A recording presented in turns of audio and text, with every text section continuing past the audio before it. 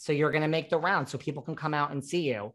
As we wrap up, I know that you are busy and that you have moved on in life. And I am so excited for this book because I've read most of it, but it doesn't. Well, no, just as we wrap up, I just want to, no, there's no drama or anything, but it has to be like, okay, listen, the ratings for New York are down. That's all around the world. That's been in every headline. The ratings are very far down. And here we go. A ton. I'm not saying it. Everybody online is saying this is because Dorinda is not there, period. It's blogs. I mean, your Google alerts must be going off. Do you agree with that? And does that feel at least a little bit nice? David, well, listen, you know, what's been nice is that, you know, we got to remember too, I'm not being, but it was COVID. It was a tough season to film. You know, it's one thing to do COVID filming when you're in Beverly Hills or New Jersey or stuff. You have all that outdoor space. You got to remember, we as New York girls, that's what we do. New York and people and restaurants. So I have to say, although I'm incredibly pleased that, you know, people miss me, and it's so nice to see all, you know, all those memes and everything. I can't take full credit. I do think it was a tough year. Just it is a tough year, and you know, but I can't say much about that because I'm on pause, like a good Memorex tape. I'm on pause. I love how you refer to it as pause. Well, that's how they refer to it. You're on pause. Well, the door, that means the door is open. So, I mean, would you go back if they called?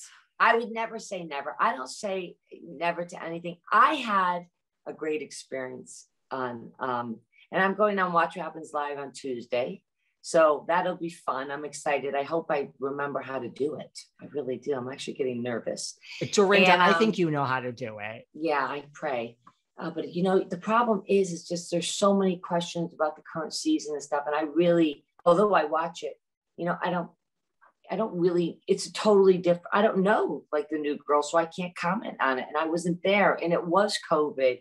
And I just think that everybody did the best they could. I mean, think about when they were filming. It's hard. I was going to say, it was terrible. October in New York last year, it was desolate.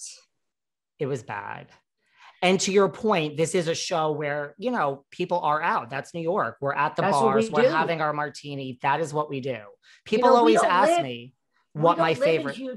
Huge homes. I mean, I do think it would have been nice to be able to come to Blue Stone Manor, right? That would have been, I think the audience would have enjoyed that just because it's comforting and it was familiar. But, you know, I don't have anything. I've had good experience there, and I still have a very good relationship with the girls.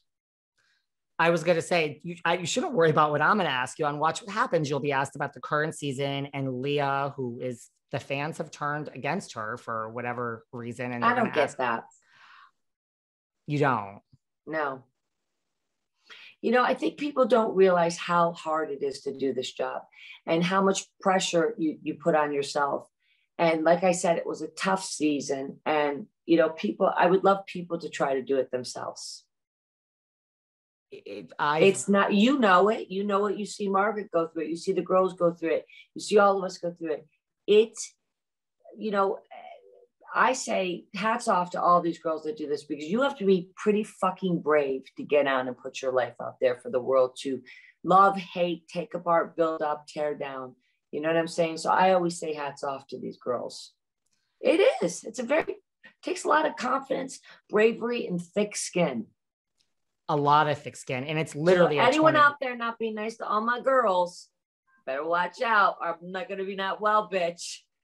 You heard it from Dorinda, not me. This is not, listen, you know, this is not a season, good season, bad season. This is a franchise, and it will just keep on moving, and it will, you know, it's like life. You're going to have good times. Some of them are going to be better, and I'm sure it's all going to work out in the scheme of things. That's what I say. I'm like, I think people are overreacting. I mean, we've had this very much.